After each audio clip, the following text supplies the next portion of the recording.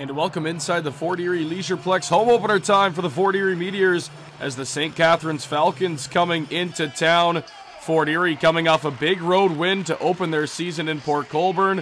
A 4-3 win over the Sailors, looking to improve to 2-0 in front of 1,300 plus at the Fort Erie Leisureplex. Doesn't get off to a great start first period. On the power play, Mitch Demetro, nice solo effort. He slides it across, and Marcus Harris finds the back of the net. St. Catharines hops out to an early 1-0 lead over the Mets. Still in this first period, Zach Mambella up the near side. He slides it across. Noah Reed tries to send it across and hits a leg and finds the back of the goal. St. Catharines has hopped out to a 2-0 lead in the first.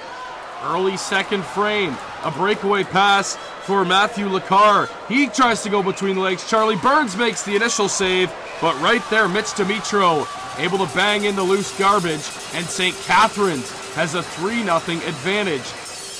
More St. Catharines. Charlie Burns trying to do his part as he makes a nice blocker save. We stay a 3-0 Kits lead. Fort Erie trying to make something happen on the power play. RJ Schmidt to Ryland Masterson. Back to RJ Schmidt. Bombs away. RJ back of the net.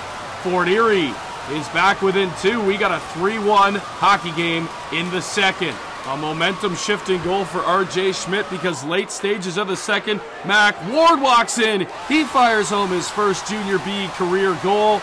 And the Fort Erie Meteors only trail by one. We got a 3-2 hockey game headed to period 3. In the third frame, off the face-off, it's a nice chip play by Hunter Dickey. Dickey, a beautiful move amongst three Falcons defenders. A couple attempts right there to bang it home. Liam Beamish. And we're tied at 3 on a great solo effort by Hunter Dickey.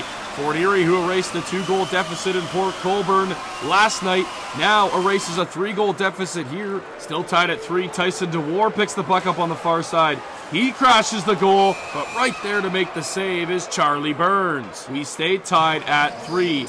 Immediately after, to the power play, St. Catharines goes. They set things up. Nice slap pass near side. Caleb Thompson makes no mistake. And St. Catharines, after conceding 3 straight goals, retake the lead. They have a 4-3 lead, and from that on, they did not look back. Meteors now down 1 late in the third period. Net empty, 6-on-5. William Moore picks the pass off. He fires it down the length of the ice. Bullseye. St. Catharines nets it away as the Falcons take a 5-3 lead, and they come into Fort Erie and spoil the home opener for the Fort Erie Meteors as the St. Catharines Falcons move to 2-0. Final score, they take it 5-3